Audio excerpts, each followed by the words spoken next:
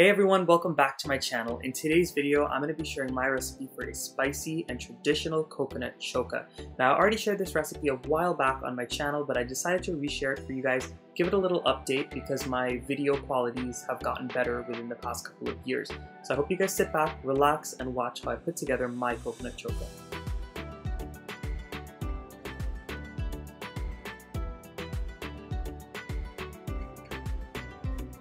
So I'm going to start off by roasting all of my coconut. So I'm using fresh coconut today. That is what you have to use to make the coconut choka. There's no other way. So basically what you want to do is when you bust open your coconut in half, you're going to go ahead and dig the flesh out from the inside. Once you dig it out, you're going to put it on your grill, or if you have a fireside or any type of open flame, you can go ahead and roast the coconut on top. You basically want to roast it until the coconut is nice and dark brown all over. And you don't want to burn it too much, nor do you want it to be too light, because you want that coconut choka to have a really nice color in the end. My grill is on a medium-high heat right now, and it took me about 15 minutes to roast my coconut like I wanted it, but you can go ahead and roast it as dark or as light as you prefer. So if you're using your grill, you're going to have to regulate how long each piece of coconut takes. As you guys can see, this small piece of coconut I'm holding up took a lot faster than the bigger pieces, so you want to keep removing them as they get fully cooked. The bigger pieces, I'll keep on rotating and turning them until they are cooked as well.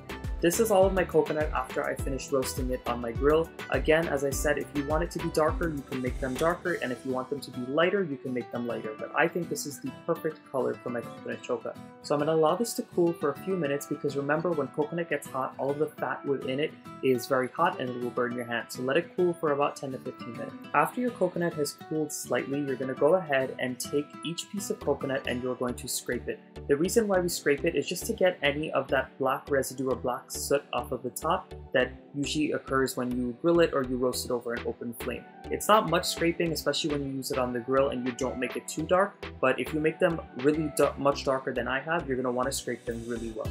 I also found that by taking a microplane or a very small grater, you can go ahead and get off the black crunchy pieces. It really helped me do it because the knife was taking a little bit too long, and as you guys can see, I got off most of those really dark black spots.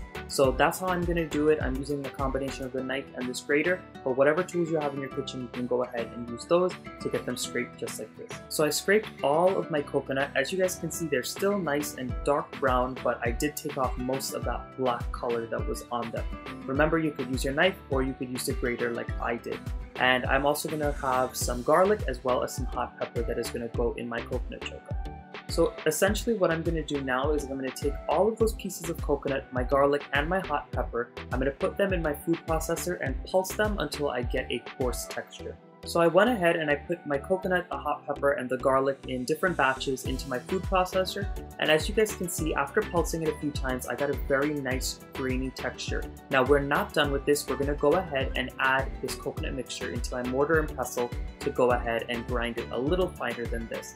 And I also wanted to mention I'm going on with a little bit of salt, and this is salt to taste. Now I'm using my mortar and pestle today, but by all means, if you do not have a mortar and pestle, you can use a masala brick, that traditional masala brick used in Trinidad or Guyana. And if you don't have the masala brick, try to get your hands on a mortar and pestle. I'll have the Amazon link for this down below in the description box. Now, the reason why I'm using the mortar and pestle after I use the food processor is because the food processor doesn't really do that great a job of getting that classic coconut choka texture. What happens is if you pulse it too long, it actually starts to get too fine, and when it's too fine, it's actually too rich in your mouth, and it really doesn't have a great texture or a taste. So you want to go ahead and just put it into the mortar and pestle, so this way you can pound it to the texture that you desire. I use the food processor to get most of the work done and get it nice and grainy, and then I finish it off in the mortar and pestle.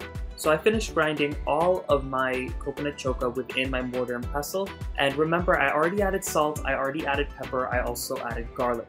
Now after I added all of those ingredients in and I pounded it, I went ahead and I gave it a taste, and I thought that it needed a little bit more pepper to have a really nice kick, and I also thought it needed a little bit more salt. So that's a very small fix. You just go ahead and add some crushed pepper as well as some salt into your mixture, and you keep on mixing. The same goes for if you wanted some added garlic. Just go ahead and grind up a little bit of garlic and add it in.